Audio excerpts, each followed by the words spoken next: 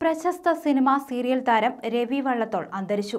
1987 പുറത്തിറങ്ങിയ സ്വാതി തിരുനാളിലൂടെ അഭിനയരംഗത്തെത്തിയ താരം 50ഓളം സിനിമകളിൽ അഭിനയിച്ചു. എഴുത്തുകാരൻ കൂടിയായ രവി വള്ളത്തോൾ 25ഓളം ചെറുകഥകളും എഴുതിയിട്ടുണ്ട്. ഗാനരചയിതാവായിട്ടാണ് സിനിമാരംഗത്ത് തുടക്കം കുറിക്കുന്നത്.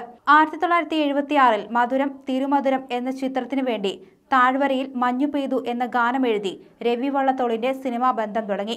1986 ഇറങ്ങിയ രേവതിക്കൊരു പാവക്കുട്ടി എന്ന സിനിമയുടെ കഥ രവി വള്ളത്തോളിന്റേതായിരുന്നു. 1986 ദൂരദർശൻ സംപ്രേഷണം ചെയ്ത വൈതരണി എന്ന സീരിയലിലൂടെയാണ് രവി വള്ളത്തോൾ അഭിനേതാവാവുന്നത്. അദ്ദേഹത്തിന്റെ അച്ഛൻ TN ഗോപിനാഥൻ നായരുടേതായിരുന്നു സീരിയലിന്റെ തിരക്കഥ. തുടർന്ന് ഏതാണ്ട് 100ഓളം സീരിയലുകളിൽ രവി വള്ളത്തോൾ അഭിനയിച്ചു. ലെനിൻ രാജേന്ദ്രൻ സംവിധാനം ചെയ്ത് 1987 ഇറങ്ങിയ സ്വാതി തിരുനാളാണ് രവി വള്ളത്തോളിന്റെ ആദ്യ സിനിമ. തുടർന്ന് മതിലുകൾ, കോട്ടയം കുഞ്ഞച്ചൻ, ഗോഡ്ഫാദർ, വിഷ്ണുലോകം, സർഗം, കമ്മീഷണർ എന്നിങ്ങനെ 50ഓളം സിനിമകളിൽ അദ്ദേഹം അഭിനയിച്ചിട്ടുണ്ട്.